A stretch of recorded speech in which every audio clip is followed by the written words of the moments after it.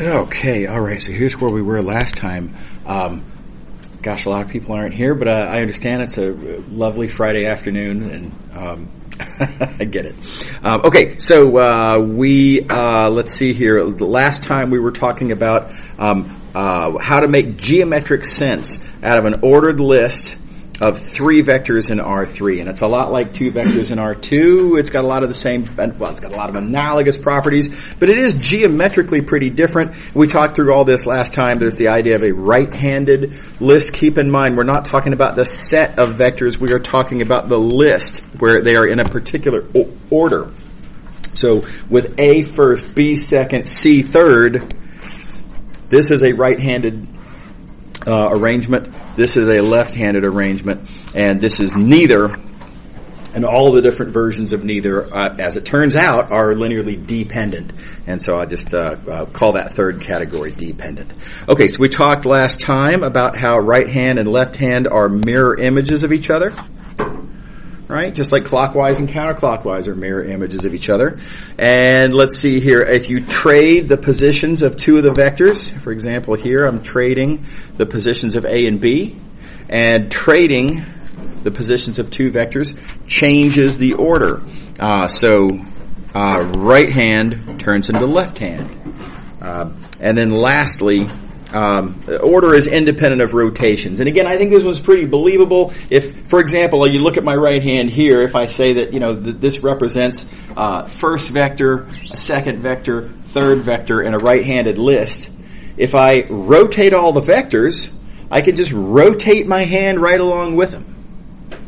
And that then is still a right-handed list. So, independent of rotations. In other words, after you rotate, right-handed turns, well, it stays right-handed. Okay, all right. So based on these 3 properties, I claim that right-handed, left-handed dependent is sort of a 3-dimensional version of clockwise, counterclockwise dependent for R2. Okay. All right. Now, that said, there is a 4th property that kind of doesn't really quite exist in a distinct, meaningful way for 2 dimensions. But there's this idea of what I'm going to call cycling vectors in the list. So if you have a list, A, then B, then C, cycling, for example, I'm going to take the C vector and put it where the B was, and then I'm going to take the B vector and put it where the A was, and then I'm going to take the A vector and put it where the C was. So everything kind of shifts over, and the one that falls off the end, well, you just put it back where the opening is on the other side. So this cycling preserves order. So ABC, you can confirm for yourselves here, ABC is a right-handed list. Right? And then what about BCA? Okay, well, let's see here. So B, right? C, A. Also a right-handed list. Okay. All right. Okay, now there's some theorems I need to talk about determinant. You may have seen these in a linear algebra class. Maybe you have, maybe you haven't. I hope you have. These are really fundamental properties of determinant. Some of these I consider this to be sort of the big geometric property of determinant. And there's a lot to say here. It's a kind of a mouthful to describe this theorem, so bear with me as I go through the setup. It's going to take quite a bit just to set it up. We're going to start in 2 dimensions. Specifically with a list of 2 vectors in 2 dimensions. And with this list, we're going to make various other objects, which is free. Right? You can make whatever you want. I'm going to make various objects in various ways, and the theorem is going to be about relationships between those things. But again, before I can talk about the relationships, I've got to build these things. So the first thing we're going to do is we're going to make a matrix. I'm going to take the first vector and make it the first column. I'm going to take the second vector and make it the second column, and notice that means that this list has now effectively turned into a matrix. All right, so when you have an ordered list, you can make a matrix this way. When you have a matrix, you can make a linear transformation in the usual way. Excuse me. When you have a linear transformation, you can make a parallelogram by the following process. Take the unit square, apply the linear transformation to the unit square, and what will come out is a parallelogram like this. The parallelogram is the image, by way of that linear transformation, of this unit square. This is a fairly standard thing to want to do. And before I go on, a couple other things I want to note. Notice that you can see what these edge vectors are by the following argument. Let's look at E1 here. There's E1. And I'm going to ask, what is the image of E1 itself? Well, E1, if I put it up there, I'm going to multiply A times the E1 vector. Reminder, standard fact of linear algebra, when you multiply a matrix times a standard basis vector, you get a column. Right? Again, flashback to 218. But of course, that column, by construction, is the first vector in the list, namely A. Right? So, neat fact, this parallelogram that you make in this way, A is one of the defining edge vectors. And then analogously, similarly, and I'm going to leave this here, the image of the E2 vector, namely what defines the second edge, defining edge of the parallelogram, is B. Okay, now again, I haven't really done anything yet. I've created some things, but I haven't said any statements about these things. So here we go. First thing I want to say, first substantial statement, there is a relationship between the matrix and the parallelogram. And it's a shockingly strong relationship. You take this matrix, you take the absolute value of its determinant, and it turns out that that is equal to the area of this parallelogram. So I think I call this quite a shocker because if you think about the formula for determinant, the formula for determinant here is really, really, really simple formula. That's what I like to call three-function arithmetic, right? Add, subtract, multiply. Not even any division, right? Really simple arithmetic. Whereas, on the other hand, if you were to, put yourself back into a high school geometry or high school trig class and ask yourself, how would you compute the area of this parallelogram? Well, you'd probably, this is what they told me in high school geometry, is that you kind of drop a perpendicular, right? You multiply the base, which would be the magnitude of A, times the height, which is whatever that perpendicular is. And if you think about it, that base, the length of the A vector, involves the square root. Where's the square root in the determinant calculation? It's not there. What about the perpendicular that you'd be dropping there? Well, you're going to need to know the length of B. There's another square root. And you're going to need to multiply by the sine of that angle. Trig! Okay, so something that seems like it ought to involve multiple square roots and a trig function is computed by three-function arithmetic. Seems highly implausible. But this is a true fact. Shockingly true fact. Okay, how are we doing? Does everybody see what I'm claiming here? All right. Okay. Don't forget the absolute values. That is an important part of this formula. Reminder that when you take the absolute value, you're basically throwing away any possible minus. You're throwing away what I'm going to call the sign. The plus or minus, just use plus. Okay, so here's the thing. What you throw away when you take the absolute value, namely the sign of the determinant, whether it is plus or minus, also tells you something interesting. It tells you whether this order of the list AB is clockwise or counterclockwise. Yeah, question. This is just a question about when you talk about the vector. Standard base. So, yep. I'm not really sure if I should have known before, but I'm guessing here that they're standard base because they're 1, 0, and 0, 1. That's exactly right. Yep. Is that cool? Yeah. All right. Yeah, that's exactly what they are. Absolutely. Okay, so the sign of the determinant tells you whether your list AB, A first, B second, given what the vectors A and B are, is that a clockwise or a counterclockwise list? And specifically, and I just want to fit all this on the screen at the same time. Positive means counterclockwise. That's what I've got a picture of right here. Counterclockwise. And you see counterclockwise in the picture that I have, so that means that this determinant, whatever that matrix is, in order to generate this picture, that determinant's positive.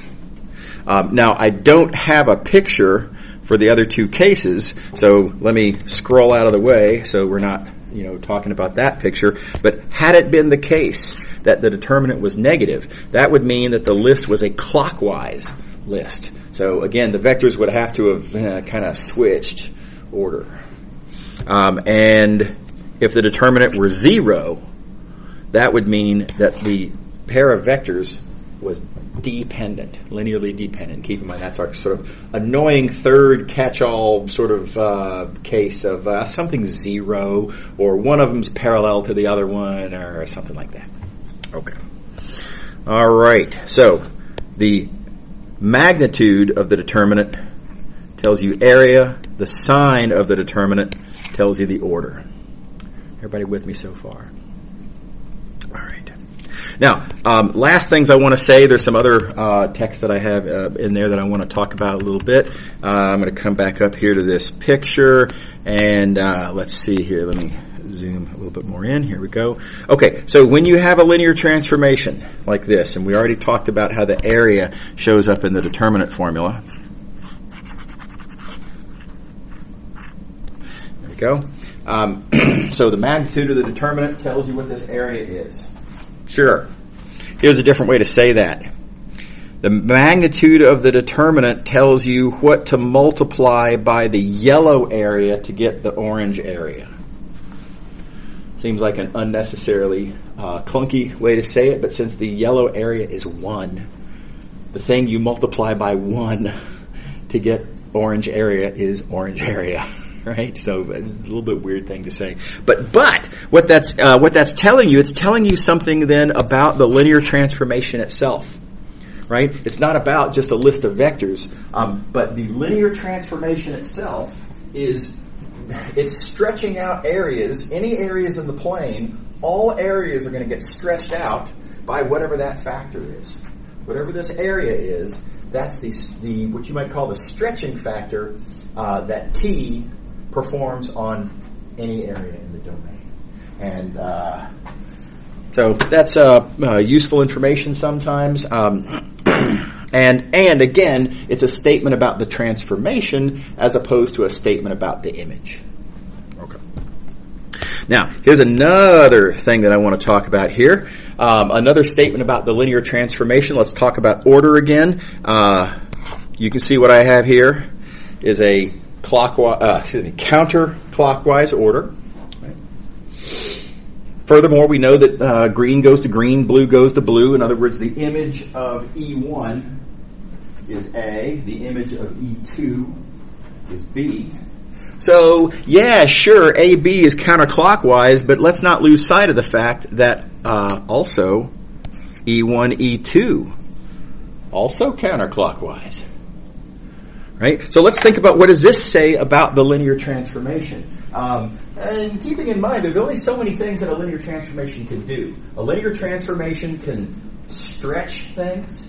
It can sort of magnify, which means stretch in both directions. It could rotate. It can do what's called a shear. Right? And let's see, what else can a linear transformation do? Well, there's one other thing a linear transformation can do. But before we get to that, all of the things I just described, rotations, shears, magnifications, and stretches, preserve order, kind of like I have in my picture here. So I have a counterclockwise E1 and E2. If I magnify them or rotate them or shear them, whatever, it's still going to have a counterclockwise images. But there's, again, one other thing that a linear transformation can do. A linear transformation can flip. It can reflect over a line, you might say. And just to have a single word to describe it, the word I use is invert. So the linear transformation can, amongst all these other things it might be doing, it might flip things upside down. And now I'm going to draw an example of what that might look like. And so in particular, suppose that A and B are literally different vectors, so I'm going to erase this. What if A, namely my first vector, was that one, and B, namely my second vector, was that one? Well, then let's see here. Then A would be this, B would be this,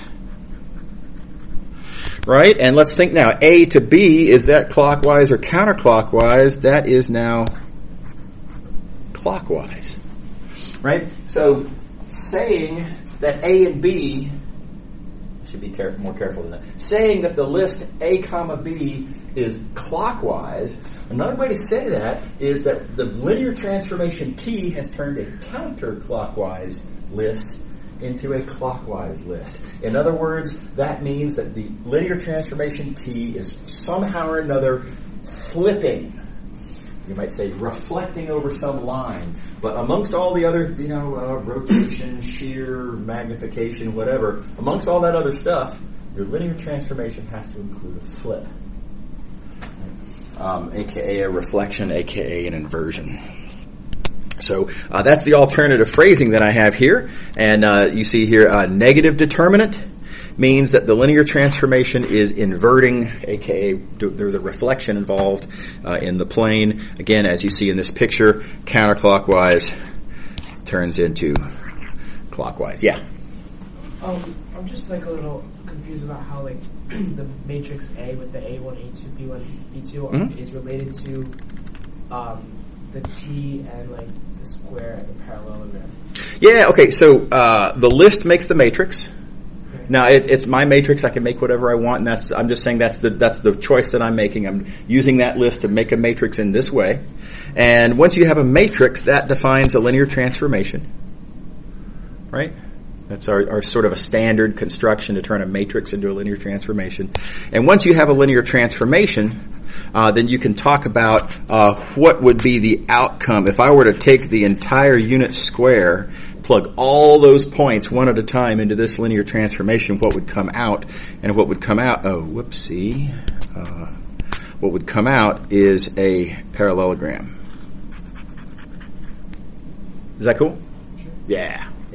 And in particular, the edges of that parallelogram would be the columns of the original matrix, which would be the vectors in the original list. Yeah, that's right. Okay. All right. So, the sign of the determinant, positive, negative, or zero, is telling you about whether the linear transformation doesn't invert the plane or does invert the plane, or third possibility, and let's just think through this third possibility of what would happen if the determinant 0, the A and the B are dependent. If you come up here, and what would it look like if these vectors A and B were dependent? Well, they'd have to be, one's a multiple of the other. That means our picture really would look very, very different. It wouldn't look like this at all. I would just have the image of E1 be like this. The image of E2, now again, it's dependent, so that means the image of E2 would have to be in the same direction. And that means that everything, this entire square, the image would be, it'd be all along this same line. And so areas in the plane, maybe they're rotating, maybe they're stretching, whatever, but at some point there's a smush, right? And everything's being smushed. The two-dimensional areas are all being smushed into a one-dimensional line. Okay. And so that's why I wrote it down here as, squish, Squish equals smush. Okay. Everybody on board?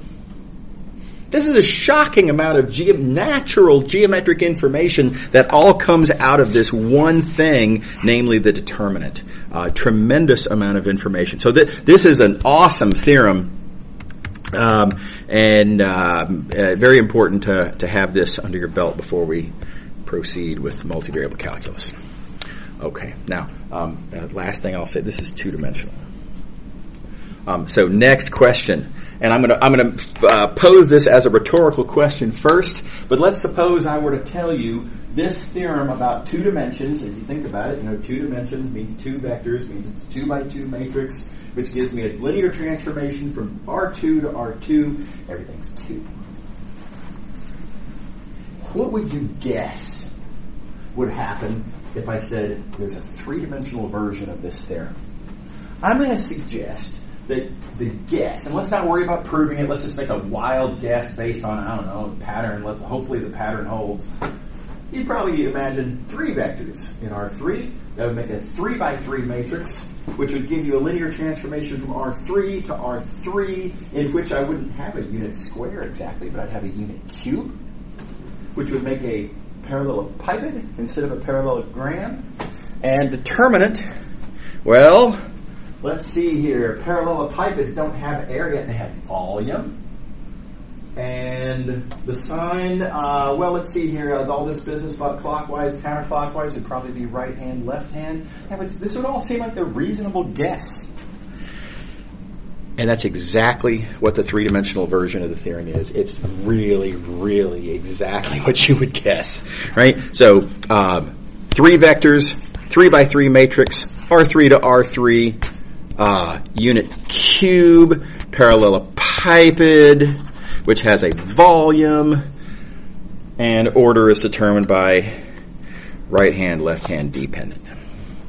So it's exactly analogous in all the ways that you would just totally expect. Okay. All right.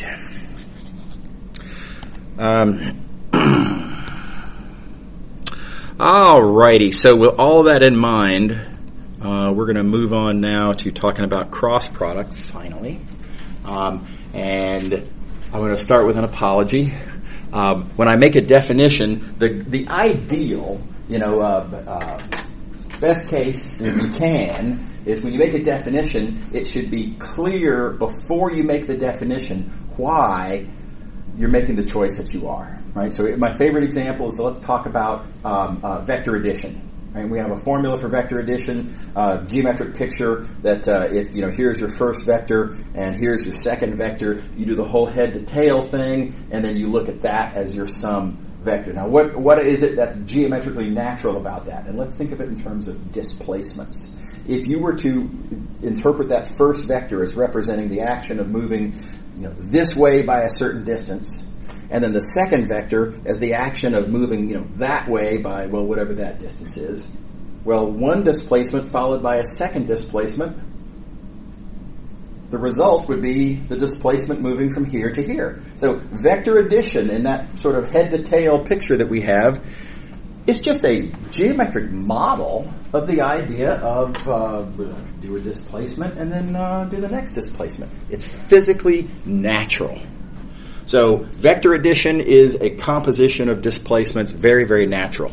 And of course that leads to the algebraic formula.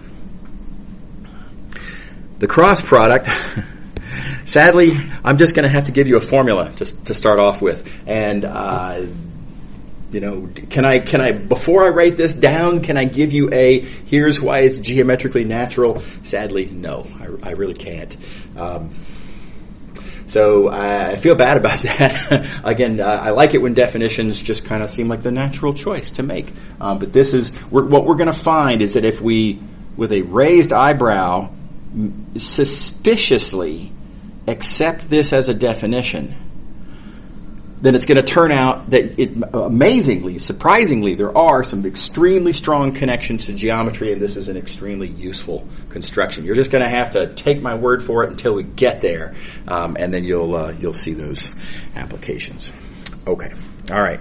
Now, for what it's worth, this formula here, the definition of the cross product, I have never memorized it in my entire life, and I never will. Because there is a much easier version to remember. This is what I encourage all of you to remember, is this thing called a symbolic determinant. And I'll talk about the symbolic in a minute. For the moment, let me sweep that under the rug.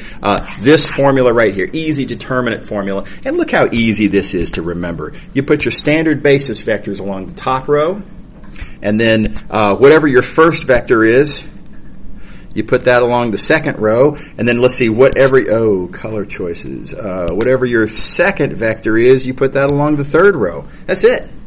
Standard basis vectors along the top, first vector, second vector. Nice and organized. Nothing to accidentally get backwards, right? Much easier to remember compared to, again, the alternative. You look at your alternative, you can try to memorize this formula. I know if I were to try to memorize this formula, at some point, I'd get this wrong. I'd have A3B2 minus A2B3. I just know I would, right? And I suspect I'm not alone in this. So anyway, I encourage you to think of this as being the formula for the cross product. Okay, now let me go back and deal with the confession here. This is kind of bogus. Determinant is something you do to a matrix. A matrix has elements that are numbers, and this thing right here, E3, for example, that's just not a number. That's a vector. You're not really supposed to put vectors in the place where numbers are supposed to go. So, it's not really a matrix exactly. And so when I say I'm taking the determinant, okay, what I'm really doing is I'm saying, let's ignore the fact that this is not really a matrix. Let's pretend that this is actually a matrix. Let's proceed in the computation of taking the determinant as if this really were a matrix. And then whatever result we get, that's what I meant. That's what was intended by writing this. And sounds a little fishy, sounds a little sloppy. It is. And the good news is nothing bad happens. It turns out this is actually fine. As just a way of memorizing the formula, nothing bad happens. So don't worry about it, basically, that there's a little bit of kind of fishiness in this formula. It's not a problem. Okay.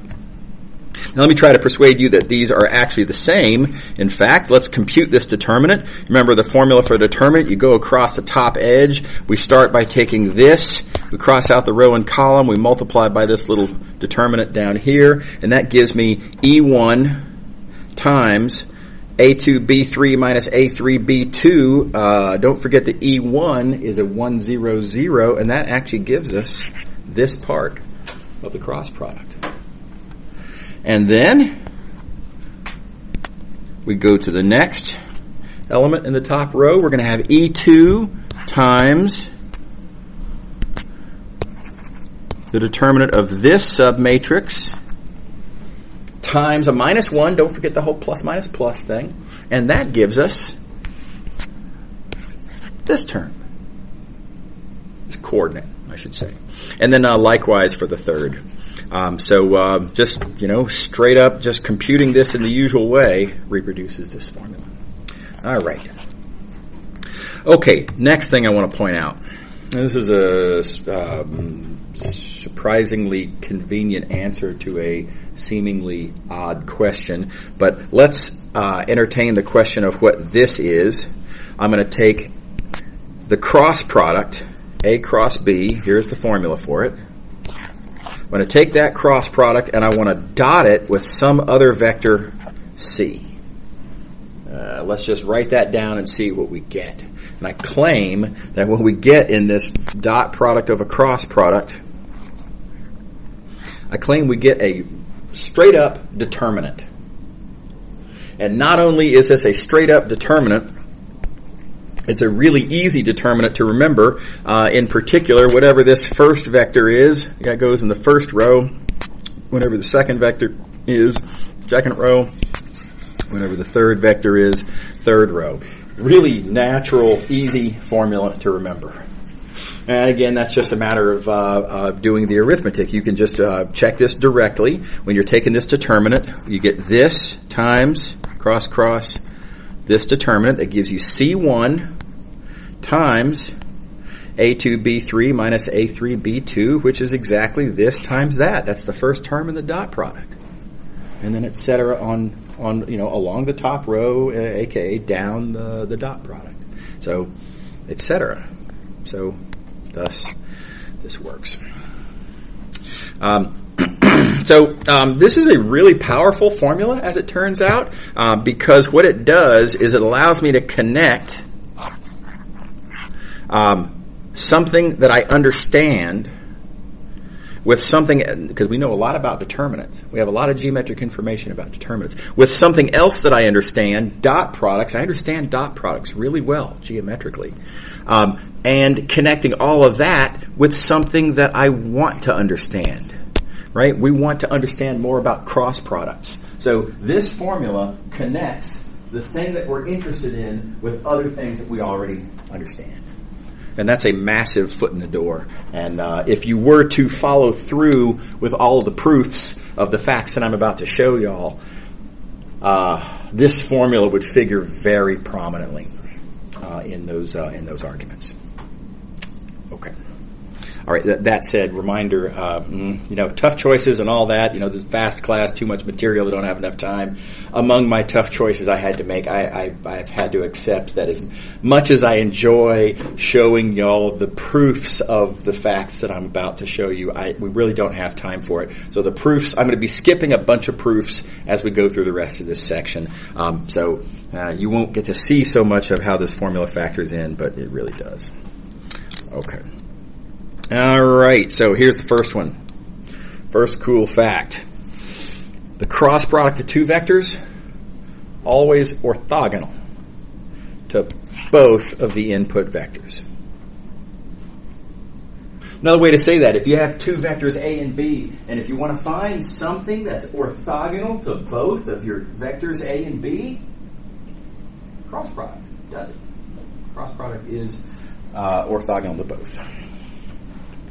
Okay, if you're curious, if you want to get a little bit of practice in thinking about how to use the various ideas and that sort of thing, feel free to read for yourself the proofs here. I actually have two proofs in here of how to see this result. You don't have to; you're not going to be tested on it, but it is good practice, and I encourage you to take a little time and read it. Yeah. Can you just clarify? I know you said the other day which context you use, perpendicular versus opposite. Yes. So the word perpendicular requires that both of the vectors you're talking about are non-zero. Yeah. Orthogonal just means the dot product is zero. Yeah. So, for example, this statement here that the cross product is orthogonal to A, that just means that their dot product is equal to zero. It literally just means that this equals zero. So orthogonal means dot product is zero. Is that cool? Yeah. Yeah. No worries. Okay. All right. So to that point, that's why I had to say this is orthogonal. It is not necessarily the case that the cross product is perpendicular, because that would imply the cross product was non-zero, and that's just not true. Plus, it would imply that the vector A and the vector B are both non-zero, and that's also not necessarily true. It's perfectly fine to do a cross product with the zero vector. That's all good. So this is orthogonal, not perpendicular. Okay, good fact to know. Next surprising fact. This construction called I skipped the terminology here. Apologies. This expression here, because it's so important in how it connects to the determinant, this is called a triple product. I think it makes sense to call it a triple product. After all, there are three vectors that participate in it. So, anyway, reasonable term. That's the standard terminology, triple product.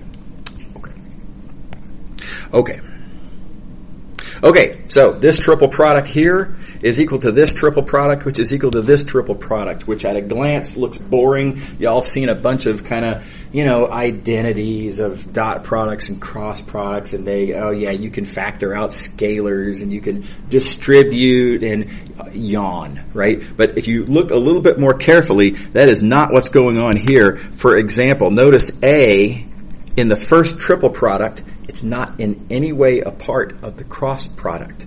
And in this one over here, It is. It's one of the vectors involved in the cross product. So this is a very weird shuffling.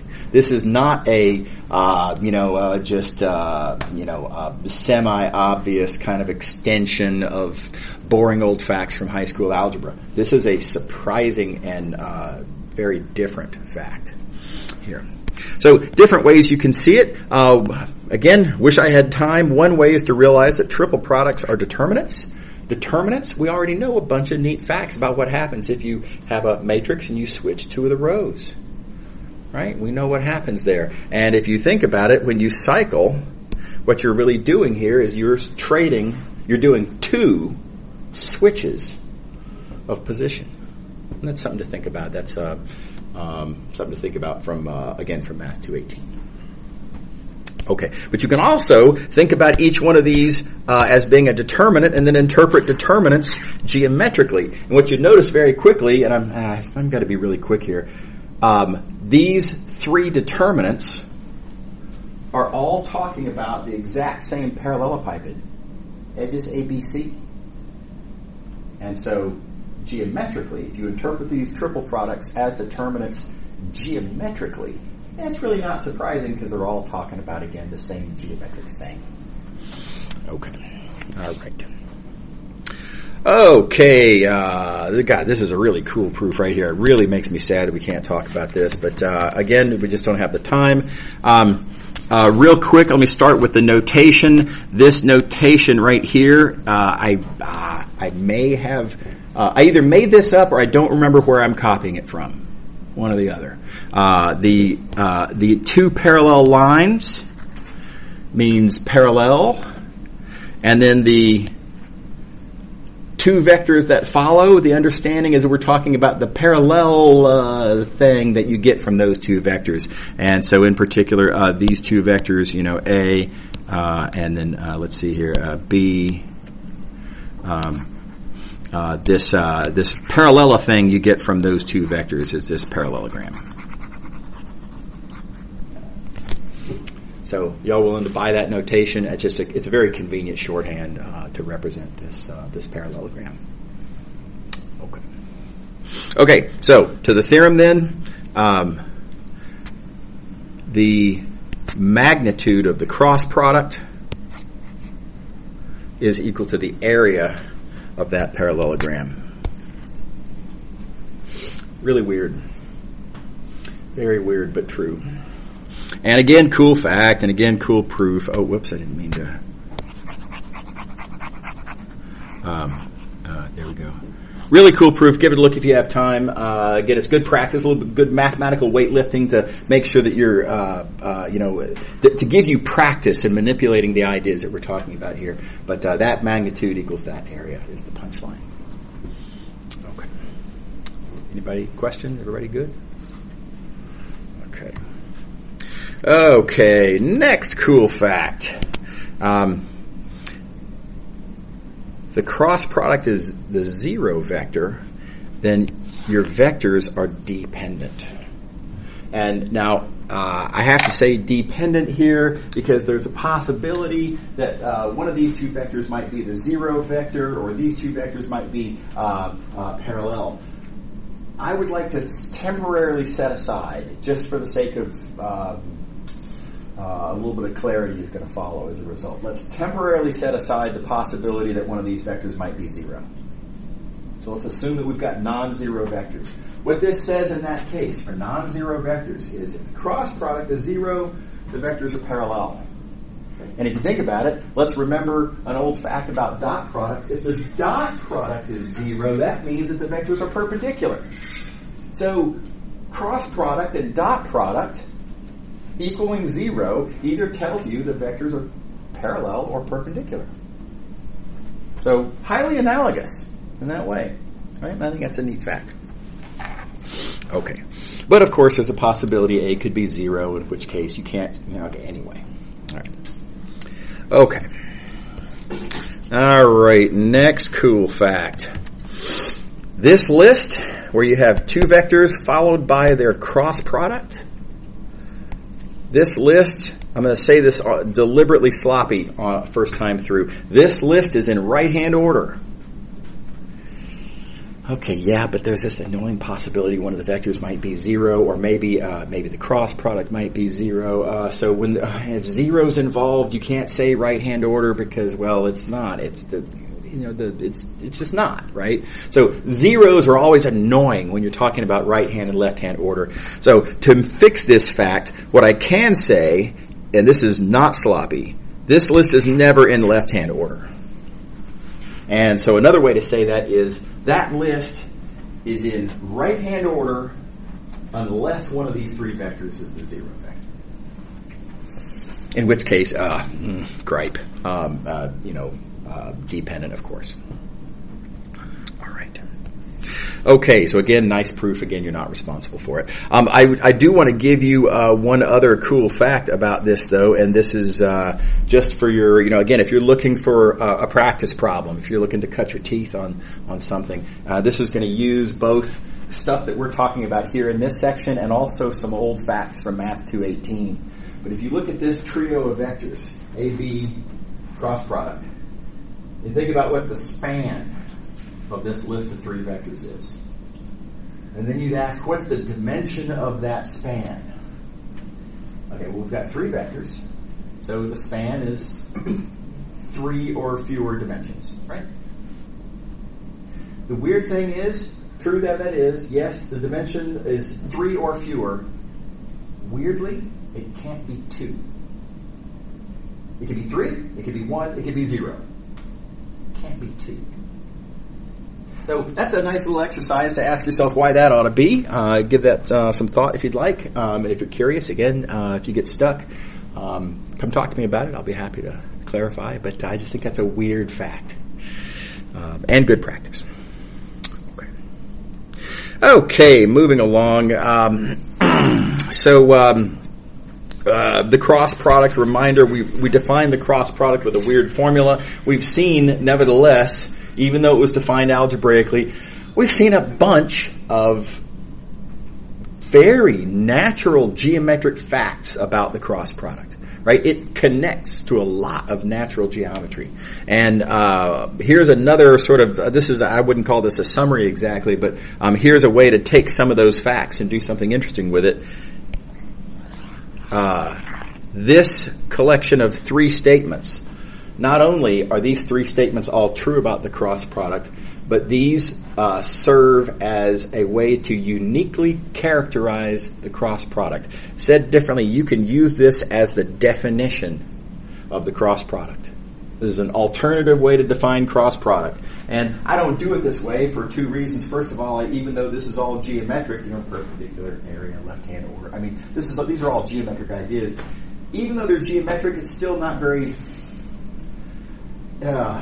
intuitive why we would care about this odd combination of geometric facts. Kind of, why would I want a vector whose magnitude is the area of the parallelogram? It just seems strange, The other reason I don't like to start with this as a definition of cross product is that taking these geometric statements and then working back to derive the formula, that weird formula that we use as the definition, is very tedious.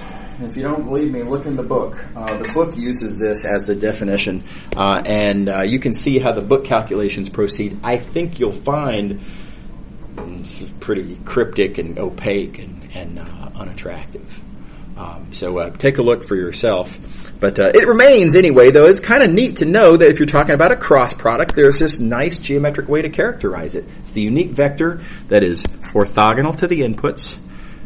The magnitude is equal to the area of the parallelogram, and it's in right-hand order, asterisk. Well, it's never left-hand order. So, cool fact. All right. Next cool fact. The cross product is not commutative. That's very disappointing. Right? Dot product's commutative. A dot B equals B dot A. Scalar multiplication is commutative. Right? X times Y equals Y times X.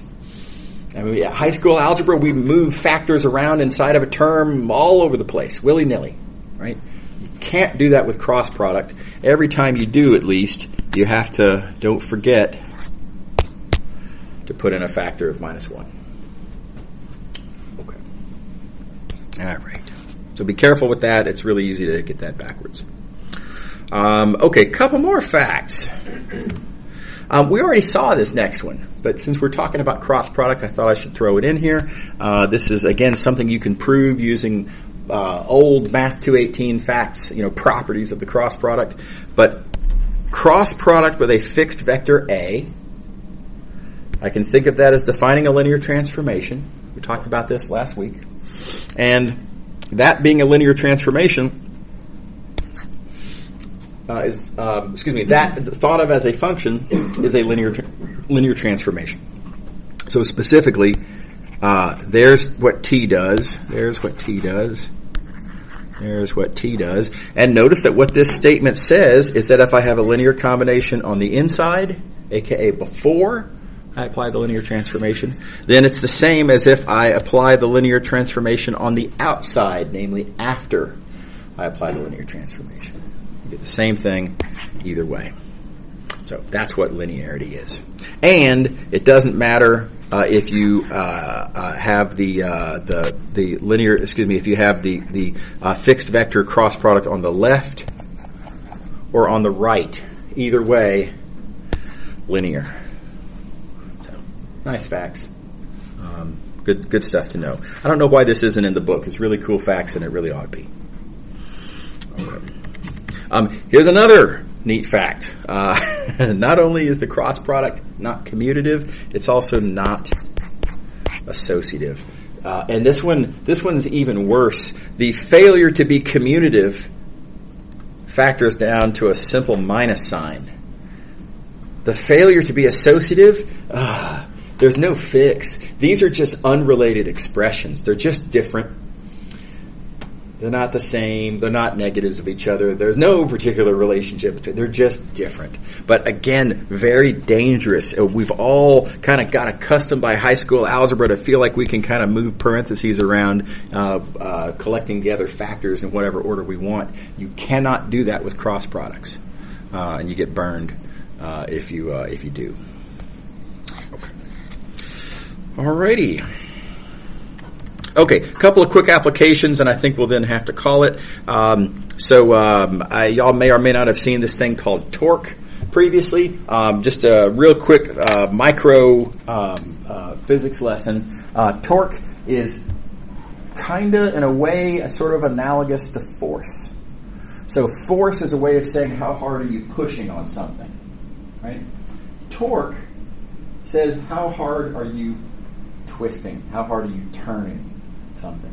And so it's related to force, but it's just not the same thing. So, for example, one day, I don't know if any of y'all have ever tried to change a tire on your car. Well, it's really hard to do because they use an air wrench to put those bolts on there, as well they should, because you want those bolts on really tight. You don't want your car tire flying off right while you ride down the road. So they're on there really, really tight. Well, if you have a crowbar, pushing as hard as you can, and it's really hard, you may or may not be able to get it off at all, right? So what they have for just such an occasion is something called a cheat bar, or a cheater bar. And what it is an iron pipe that's as long as you want it to be. The one I used to drive around with back when I was concerned about this sort of thing was about 4 feet long. Right? And you just put that iron pipe right over your crowbar, and then instead of pushing with all your weight on something that's this far away from the bolt, now you're pushing with like 4 times the length. Now I'm still pushing down with the exact same amount of force, right? Still pushing as hard as I can. But because of that long radius arm, 4 times as much radius arm, I'm pushing with, as it turns out, 4 times as much torque. So torque, as it turns out, you quantify all this. Torque is a cross product. It's the force that you're pushing with, but then cross with that radius arm vector that, among other things, encapsulates how long is your cheater bar. So anyway, neat fact. Again, the punchline here is that cross product is relevant to a natural, simple physics quantity. Okay, and then the last one, magnetic fields. This is a weird fact of physics. This is just empirical. This is the way it is. If you have a charged particle that's moving with a certain velocity, and if it's moving through a magnetic field, which is represented by a vector, B, it turns out, and again, physics is weird. This just is what it is. There's don't ask why this is. Nobody knows why the universe is the way it is. We only know that it is the way it is. Charged particle moving through a magnetic field makes a force. And the formula for that force involves a cross product again. Right? So this force that the particle experiences is like that as computed by a cross product.